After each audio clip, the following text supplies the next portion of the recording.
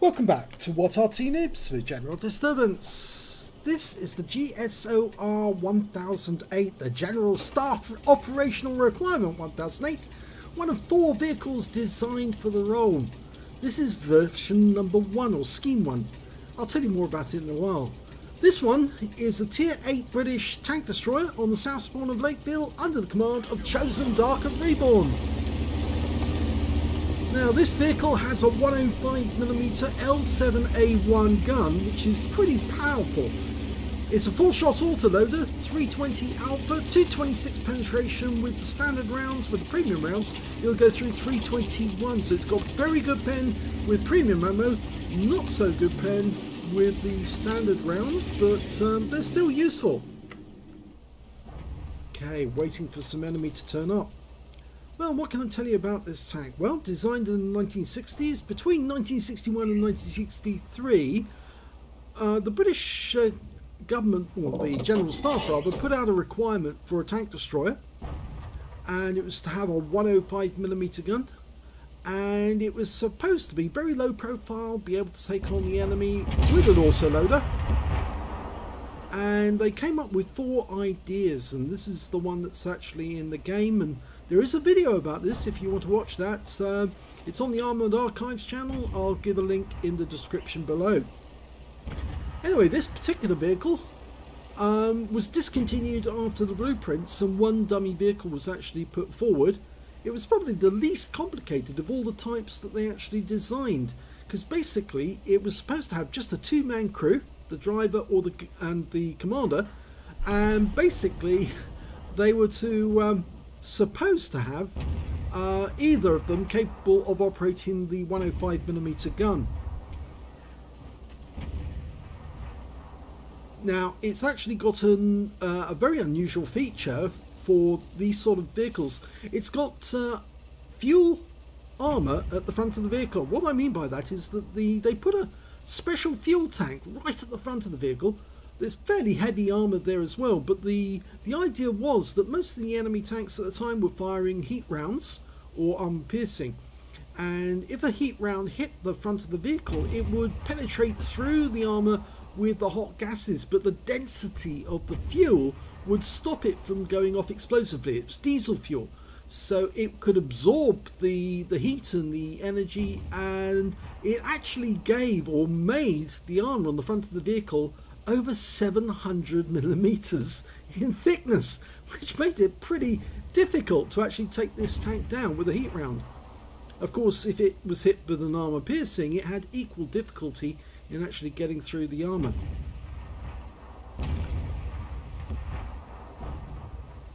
First target, Conqueror. Nice shot right through the lower plates. Second one didn't pen. Third one did. And Conqueror's a 1-shot. Oh, and he got him! He's got his first kill. Nice one. Now, I said it's a 2-man crew in the designs. In actual fact, in the game, there's a 3-man crew. They've given it an extra one, a gunner, to the commander. Some of the other designs are shown, and in actual fact, what they did is they had a kind of bustle at the rear which contained the ammo. The driver and the gunner was supposed to be, or the driver and the commander was supposed to be in the front part next to the gun, and there was an autoloader which would actually put the shells into the breech. Further shells were actually carried down below in the actual hull, just behind the fuel tank, and they could be loaded into the bustle when they needed to, but they only carried a small number of shells actually in the bustle itself at any one time. Now it does have good gun depression. It's got 11 degrees of gun depression in the game, which is quite good, and 10 degrees of gun elevation. That's a bit of a problem. It's not as much as you would like. And I think ChoosenDark's decided that he's not getting a lot of stuff to shoot at from his current position, and he thinks the enemy is coming in from the town. He's right, because unfortunately the guys in the town didn't stand up very well.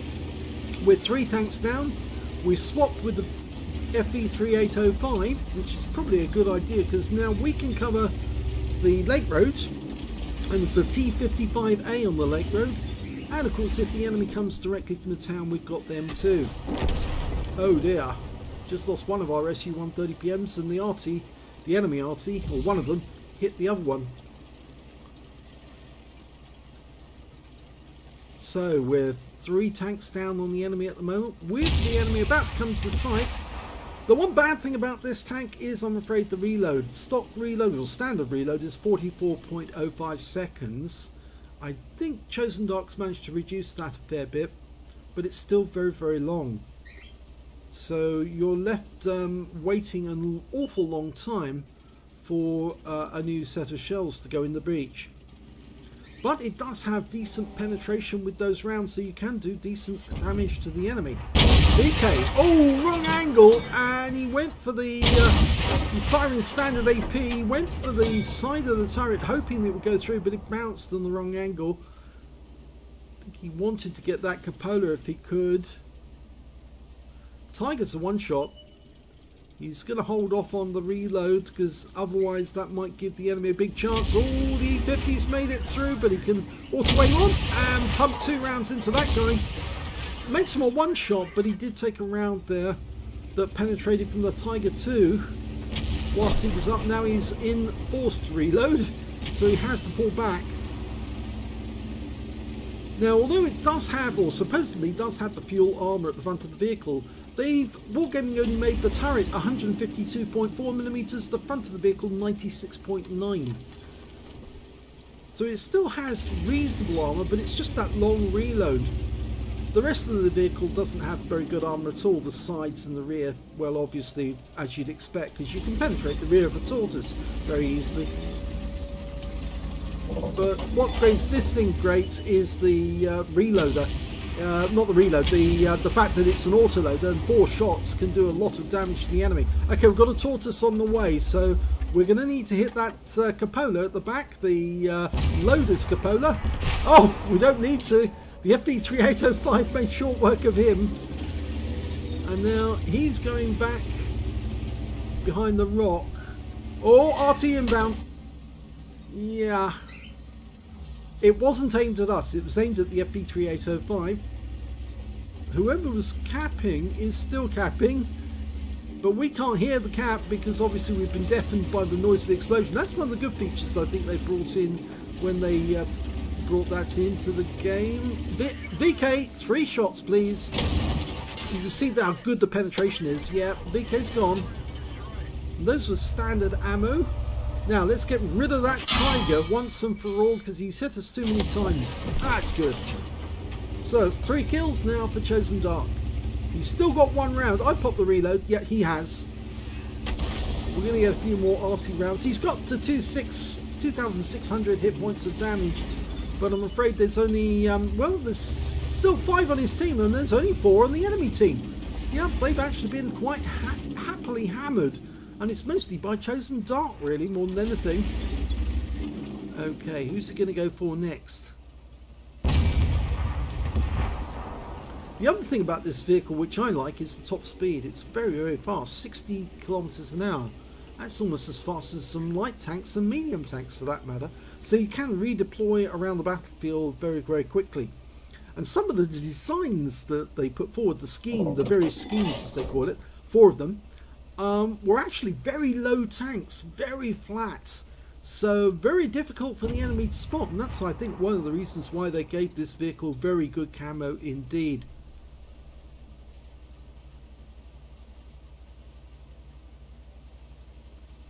Cannon Jagdpanzer keeps popping up. As far as we can tell, 3 of the enemy are in the valley, and there's only 1 Arty left in the game on the enemy team, the M53, M55.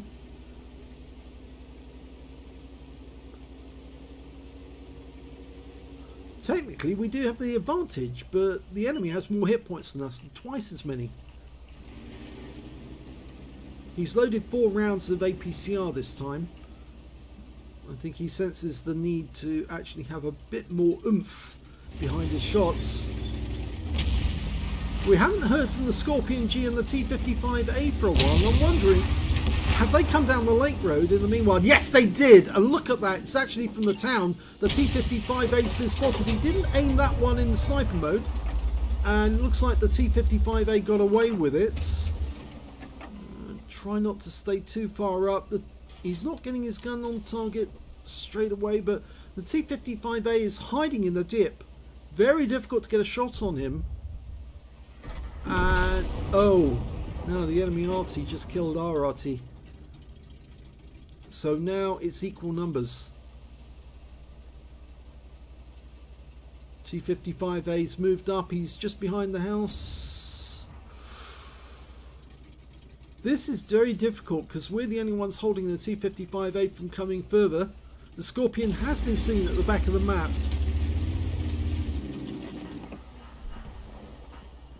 Considering the number of hit points on that T-55A, I'd be very inclined to go down there and try and deal with him. But the thing is, our team only has 481 hit points left, and most of that's with ChoosenDark.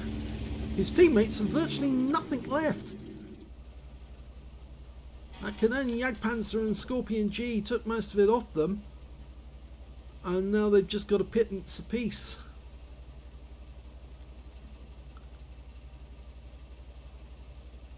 He's pulled back just to see, because our guys had to pull back. No, no! The M53, M55 just took out the objects at 704. And I think ChoosenDark needs to push forward to just to keep that eye on that T-55A. Oh, no, the Scorpion G's coming in. And he goes down to one shot from our SU-130PM, who was on the ball, ready and waiting. And the T-55A's going for him, and he got him. Yeah, that's a bit afraid that ChoosenDark wasn't watching the T-55A, and he chose that moment, and now ChoosenDark's all on his own against the T-55A, who now has the initiative because he can go round the other side, and we're playing chasey, chasey, kissy, kissy, bangy, bangy, and there he is, auto aimed on, one shot to kill him. But we've just taken a round from the Canonian Jagdpanzer and we're in reload. Oh, no, now we're in reload. He did have one shell left. He's making the Canonian Jagdpanzer chase him. He is a one-shot. 5 hit points left. The enemy Arty could take him out if he knows where to put the shell. I'm afraid the Canonian can't see him anymore. I think the M53, M55 is probably relocating to get out into the field so we can actually lob a shell in ChoosenDark's direction. I'd be moving east as quickly as possible to get to a decent position. Okay, we've got 4 shells, but we can't see the target. We can only guess where he is, and we're going to have to go in. And the chances are the enemy Arty is going to get a shot at us. And the Canonian Jagdpanzer's decided, oh, well, he came out of the cap and then went back in again. I think he's trying to lure us in. I would go in though, and there he is. Oh, this is the Arty. Oh, nice shot, ChoosenDark. I know he killed an Arty, but he did get it right, and he didn't get spotted. But it means that the Canonian Jagdpanzer is still in the cap. Now, how's he going to handle this? Is he going to go lakeside and get close in the ground depression? That would allow him to use his gun depression, 11 degrees of it. So long as he can get close, the Jagdpanzer, it's a Canonian Jagdpanzer I should say, wouldn't see him until he got really, really, really close. And only then the top of the turret will poke up along this ridgeline. I go in now. That's it. You got the bushes in your favour. There he is! Oh, okay, right. Now we know now where he is, and the Canonian Jagdpanzer did see him. And he's now hiding behind the VK. No, we just have to drive in. If he's hiding like that, all you can do is drive in. There's no shot for you to get. You can only hit that box on the top of his gun, and I don't think that's in the hitbox. You just have to drive in. Keep your eye on the gun. Get ready, manually aim it. He's doing that, forcing the Canonian Jagdpanzer out. Oh, so close! Go for it, go for it, go for it! Oh, he's forcing him out! Oh, one shot in, go for the kill! He did go for the kill, he got the kill! But oh no, he was too late. They capped out whilst he was going Ring Around the Roses. What a tragedy.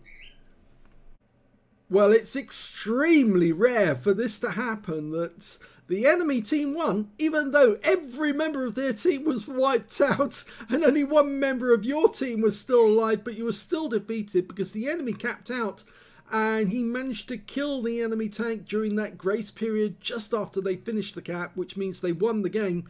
And even so, killing him did not give his team the win. ChoosenDark lost this one. But he did get a first-class tanker, and it's the first time he's had a first-class tanker in the GSOR 1008. He got his first mark of excellence as well, shows he's consistent. And he got a duelist for taking down 2 enemy tanks that damaged him in the game, as well as a 5 for effect. And because that was the 6th kill, he ended up with a top gun as well. And his win rate from the battle was 5,265. It was just a crying shame that he lost the game, that he killed the last enemy. But it was too late. He capped out. In fact, congratulations should go to the Canonian Jagdpanzer, because he did play Ring Around the Roses in such a way as he did not leave the cap at any time, even though he was using the VK for cover, and he knew that he had to go around because otherwise ChoosenDark would get around into his rear. But I'm afraid he couldn't stop ChoosenDark from getting at least 1 round in, and he managed to stay alive long enough for the cap to complete. And before ChoosenDark could reload, it's a 4.79, no, not 4.79, it's a 2-second intra-clip reload, but that was long enough for him to cap out, and even though he got killed, he still won. So I think congratulations to him on that one. Let's have a look at the team score. Well, the highest damage in the game actually went to the Emil 2 on ChoosenDark's team. He got 5,912 hit points of damage, picked up the high caliber. The second highest damage was ChoosenDark, who was still alive, got a top gun, and he got 3,257 hit points. And the third highest damage was that SU-130PM, who got 2,924 but got taken out from behind by the T-55A. Our FV-3805 got a Confederate. The T-55A on the enemy team also got a Confederate. And that Canonian Jagdpanzer got an Invader medal because he capped out, but unfortunately he didn't survive. Well, fortunately for ChoosenDark, but unfortunately for us, he was in the cap long enough to get the win. So let's have a look at kills. Yep, ChoosenDark got that one. 6 kills to him, 4 kills to the Emil 2, 4 kills to the Tortoise, and then 2 kills, the SU-130PM, the T-55A, the M53, M55 on the enemy team. And when it came to base XP, yep, it's the enemy team. The T-55A got 1,081. The Emil 2 got 918, beating all the other members of the winning team. And after that, it was the Tortoise with 879, and their VK101P got 787, with ChoosenDark following up behind, which puts him in 5th place overall with 784. ChoosenDark fired 18 rounds in that game, got 14 direct hits and 13 penetrations. Damage of 3,257 hit points, of which 954 were at more than 300 meters. I suspect that one of those shots was the shot that he fired at the M53, M55, because it was a very long way away. 6 hits received from the enemy, 4 penetration, 2 non-penetrated, and 1 hit by way of splash. Yes, he did actually accidentally be on the receiving end of some splash when the shell was aimed at the FV-3805. The penetrating shots, well, I did say the armor's fairly thin, and so yes, anything that hits the vehicle is more than likely going to go through. 640 hit points of damage blocked by armor, 1 enemy vehicle spotted, 7 enemy vehicles damaged, 6 killed, 105 hit points of damage assistance, and he got 47 defense points when he reset the cap. I think that was the T-55A actually he was capping at the time. 81,809 credits on a premium count, 10,800 for courageous resistance. That's because he got a battle hero medal, the Top Gun, in a losing or drawn game. 92,609 credits altogether, and after repair, ammunition, resupply and consumables, and yes, he did buy premium ammo, but I think he needed to, 28,639 credits profit.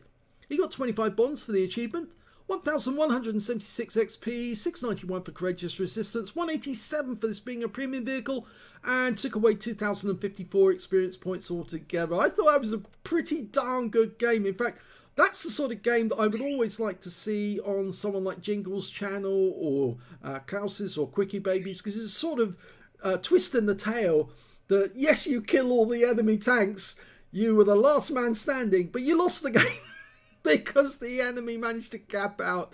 It's a heartbreak game, it really is, but well done to ChoosenDark for getting his first mark of excellence at the very least, and of course getting that Top Gun. I hope you enjoyed that replay. If you did, please give this video a like, do subscribe to our channel, leave a little comment down below because it feeds the algorithm. And then hanging out at home watching TV.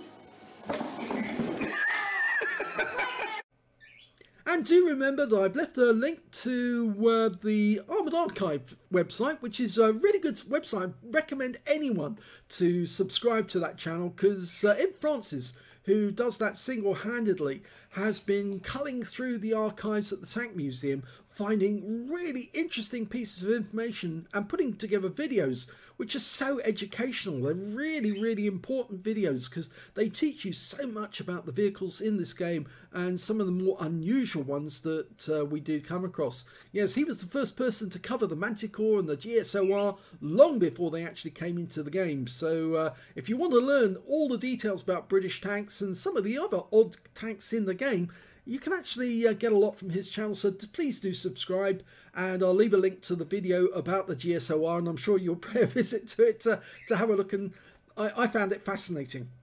Thanks for watching.